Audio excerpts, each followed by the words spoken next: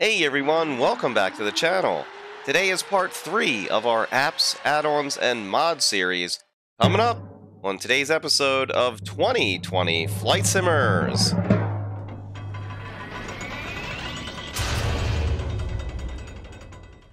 Welcome back everyone. Before we get started in today's video, I just want to explain what we're going to be going over. Today is all of the mods that I use for all of the aircraft in Microsoft Flight Simulator. No, we're not going to go over any of the download and installation of any of these. We're just going to briefly go over all the different mods that I use. So without any further ado, if you have any comments or questions, post them down below in the comments section and I will get right back to you. If the video helps you out, be sure to hit that subscribe, tick that little bell, and smash that thumbs up button. It is greatly appreciated. First up on the list today, we have the Cessna Citation Longitude Flight Dynamic mod. When you download this, there are two different versions to install, either the on-air version or the non-on-air version. On-air is an external application, it's a career mod, so if you're not using that, make sure to download the appropriate install. The other caveat to using this mod is you already have to own the Premium Deluxe version of Microsoft Flight Simulator. If you do, I highly recommend to check out the FDE Fix mod over at flightsim.to. Next up on the list today is the Mixmugs TBM930 Improvement mod.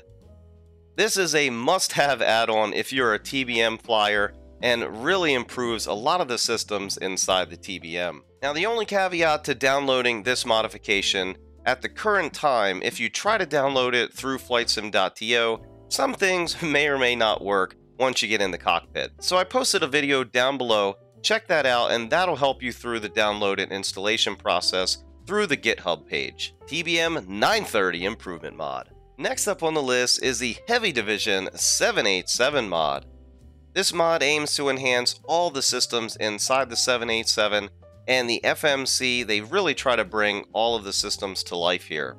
Now there are 3 different versions I believe of this available: the stable, the experimental, and the developer version.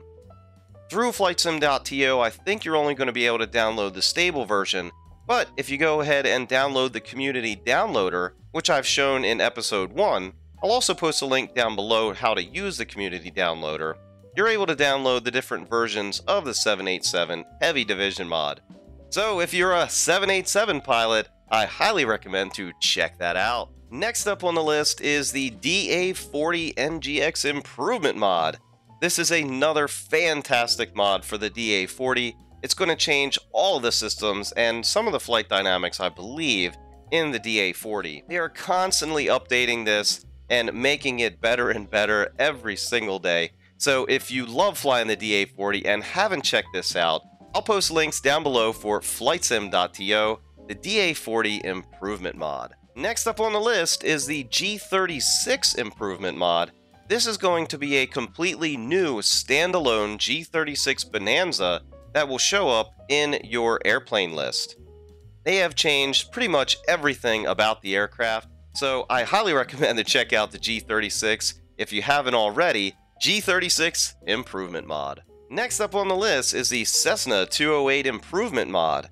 If you're a caravan flyer, then this is a must-have add-on for the sim. This mod aims to change most of the systems inside the caravan to bring them to a more realistic state.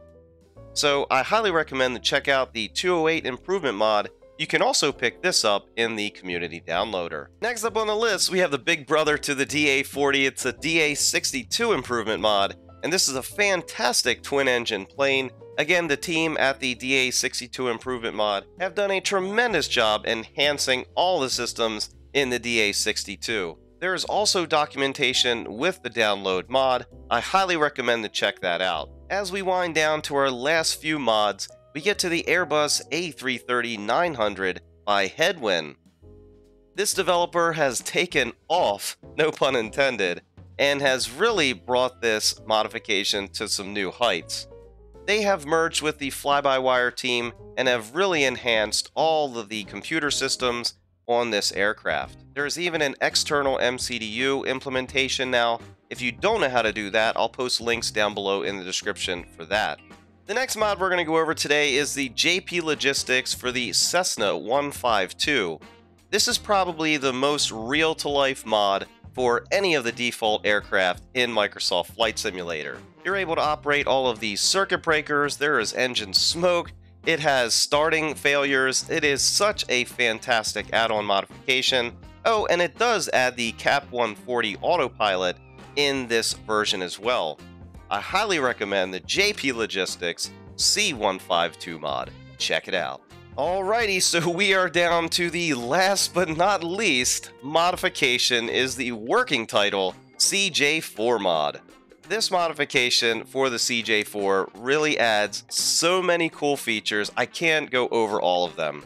But you can check out all those features here on the working title page. The other really neat thing about this mod is they also offer an external MCDU that you can use your own tablet and be able to operate the MCDU inside of this aircraft.